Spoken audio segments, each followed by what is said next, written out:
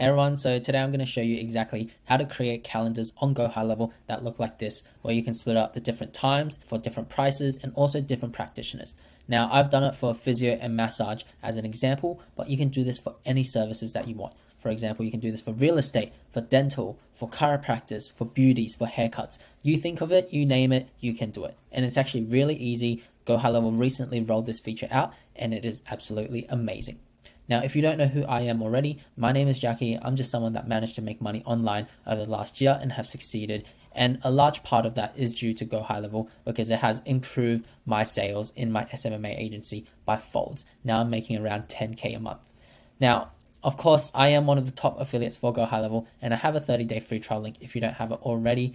Along to that link, I have a free course which teaches you step by step on how to set up a SaaS company. On top of that, one of my most valuable assets that I have right now is my time. And I offer that to all of my students for one-on-one mentorship calls so that I can help you get started as a beginner on this online business thing so that you can start making money and helping your family and reach your goals.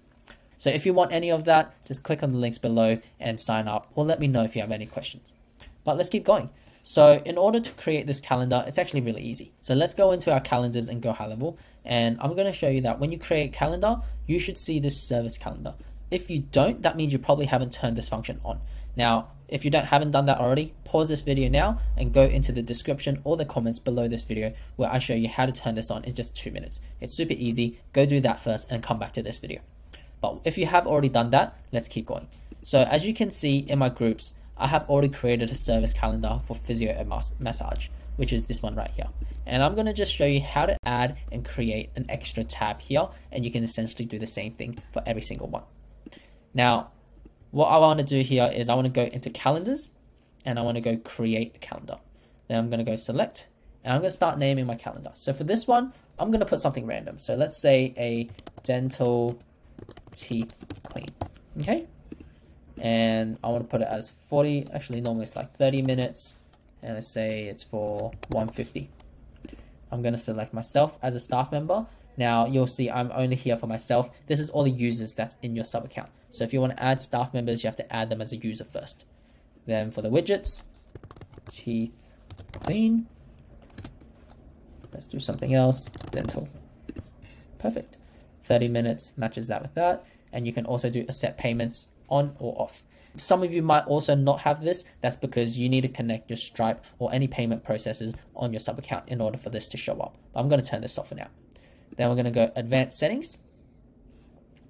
And here you can see a little bit more detail. You can put in your logos. You can put in your availabilities of, when you want a minimum scheduling notice. So it means, I don't want someone to book in a day before. You can customize that.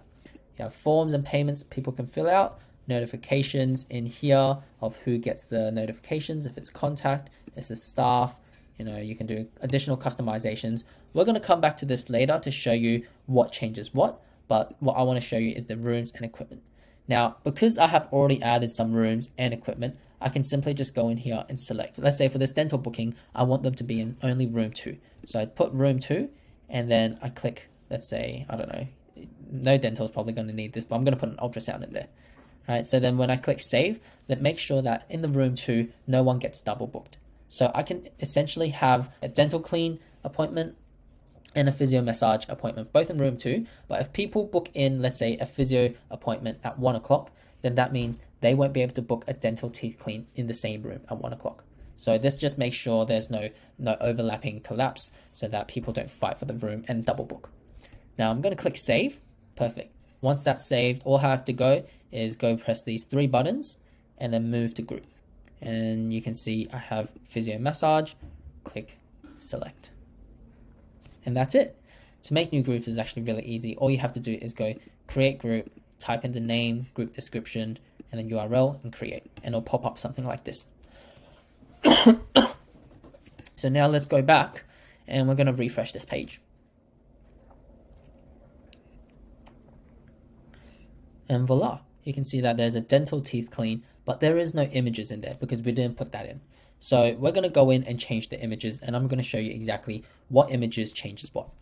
So we're going to go back to the calendars and go find our dental teeth clean and then click edit. Now there is 2 places where you can upload images. under service detail and under customization.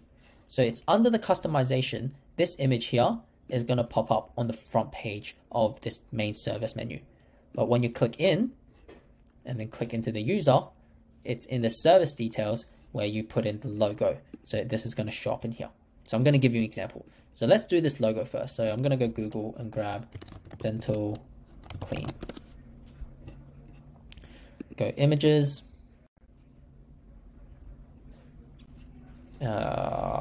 This kind of looks ugly. So I want to put dentist.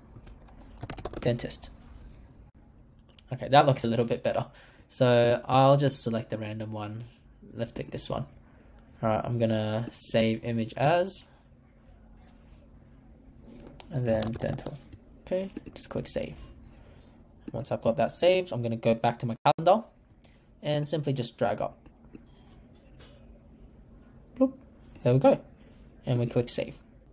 So once that's saved, we go back into our calendar, refresh that page, and then go into our dentist, and you can see, there we go. There's our little logo. Now let's go back. Oh, I'm gonna move my head across, and let's go back. And we want to change this main page here. So we're just gonna do the same image, go customizations, and just drag this up. Done, click save. And once that's saved, we can go in and double check, refresh. There we go, it's that easy.